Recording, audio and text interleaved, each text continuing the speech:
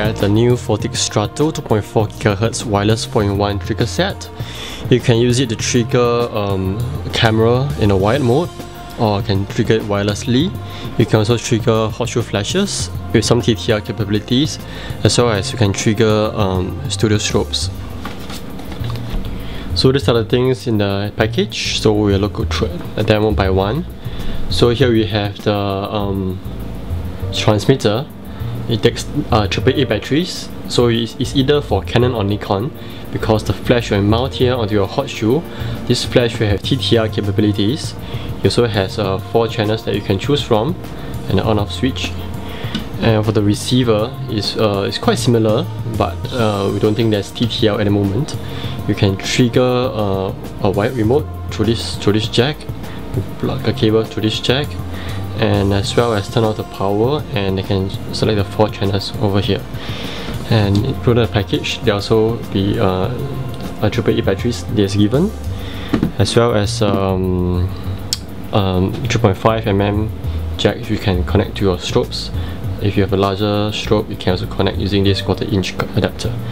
There's also a 3.5 to a PC sync cord if you want to connect directly to your speed light. Any speed lights that has a PC sync, this comes with a screw, as well as a manual and some lanyards.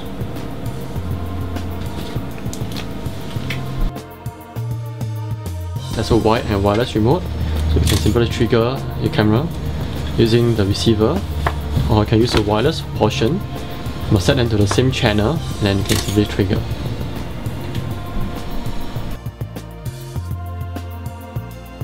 There are many combinations where you can use this setup.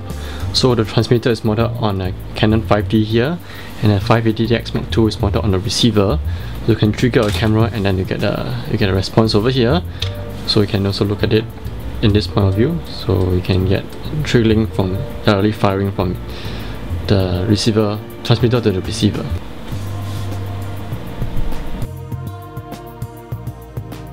There are many more combinations where you can use this setup. You can mount the flash onto the transmitter itself.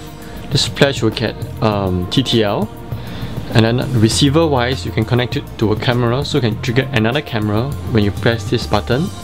You can also connect a flash here remotely. This flash will not get TTL. If you mount a flash here while connected to the camera, to the receiver, this flash will get TTL. So one option is firing in this way, so you get connection on both sides.